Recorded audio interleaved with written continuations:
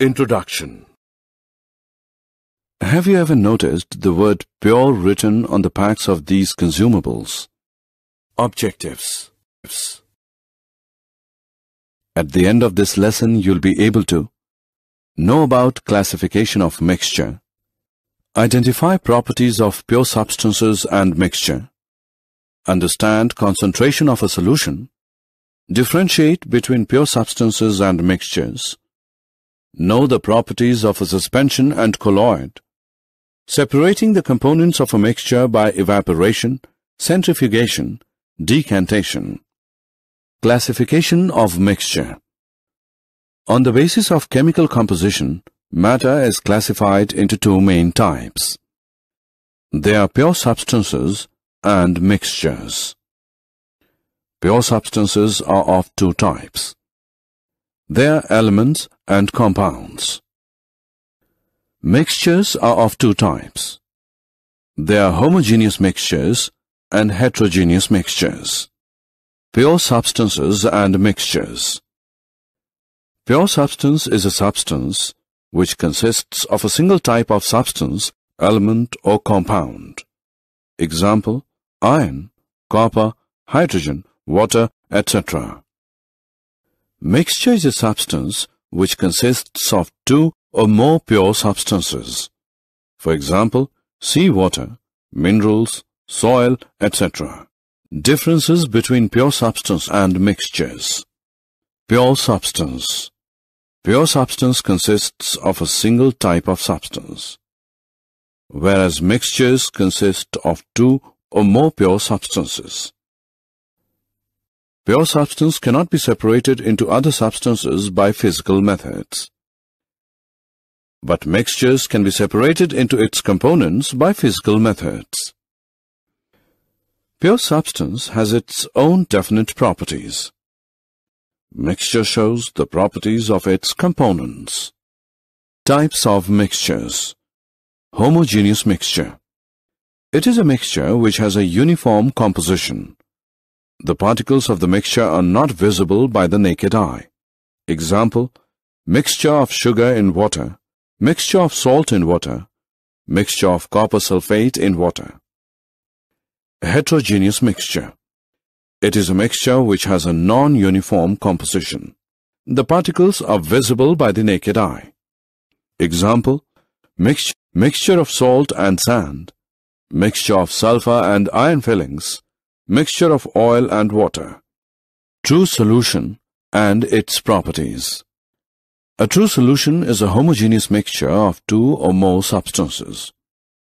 A solution has a solvent and solute as its components. The component in the larger amount is the solvent, and the component in the lesser amount is the solute. Solution of salt in water, solution of sugar in water, iodine in water, tincture iodine, soda water are true solution.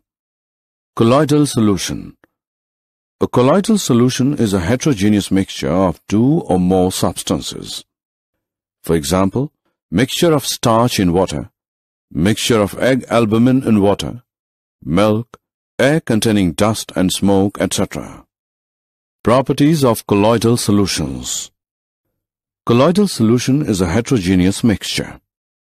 The particles cannot be seen by the naked eye. The solute particles cannot be separated by filtration. The solute particles do not settle down and the solution is stable. The particles scatter a beam of light passing through it and the path of light is visible in the solution. Suspension and its properties. A suspension is a heterogeneous mixture of two or more substances. Example, solution of sand in water, solution of chalk powder in water, Colgate, etc. The particles can be seen by the naked eye and can be separated by filtration. The solute particles settle down and the solution is unstable. The particles scatter a beam of light passing through it and the path of light is visible in the solution. Tyndall effect. When a beam of light is passed through a colloidal solution, the colloidal particles scatter the beam of light and the path of light becomes visible in the solution. This effect is called Tyndall effect. Tyndall effect can be seen when light enters a room through a small hole due to scattering of light by the dust and smoke particles. Tyndall effect can be seen in a dense forest due to scattering of light by water droplets in the mist. Concentration of a solution. The concentration of a solution is the amount of solute present in a given amount of the solvent or solution. The concentration of a solution is the mass of solute present in a given mass of the solution. The concentration of a solution can be expressed as the mass of solute present in a given volume of the solution. Separating the components of a mixture. The components of a heterogeneous mixture can be separated by following techniques: evaporation, centrifugation, decantation, sublimation, chromatography, distillation and fractional distillation. Evaporation. This method is used for separating a volatile component solvent from a non-volatile component solute by heating the mixture. In the graphic, rainwater evaporating from warm pavement after a thunderstorm. Centrifugation. The method of separating denser particles and lighter particles from a mixture by using a centrifuging machine is called centrifugation. If we take some milk in a centrifuging machine and spin it rapidly, the cream separates from the milk because cream is less dense than milk. Decantation using separating funnel. This method is used for separating a mixture of immiscible liquids. Liquids separate into different layers depending on their densities. If we take a mixture of kerosene oil and water in a separating funnel, it forms separate layers of oil and water. The water can be separated by opening the stopcock. After the water flows out, the stopcock can be closed. Did you know? The gold in water refers to a famous colloid made by Michael Faraday. It still exists in the collection of the Royal Institution in London, and it has not settled out. By the way, colloids as a group were first recognized to exist by Thomas Graham around 1860. He found that substances like starch or gelatin diffused very slowly the water as compared to sugar or salt. Also, the former did not diffuse through membranes that sugar and salt could. Graham also found he could make crystals of salt or sugar, but not of starch or gelatin.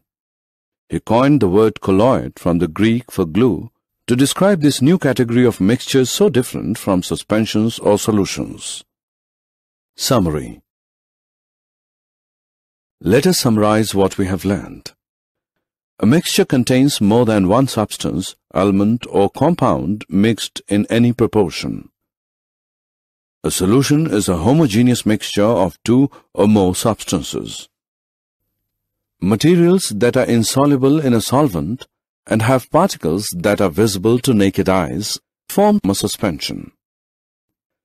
A suspension is a heterogeneous mixture.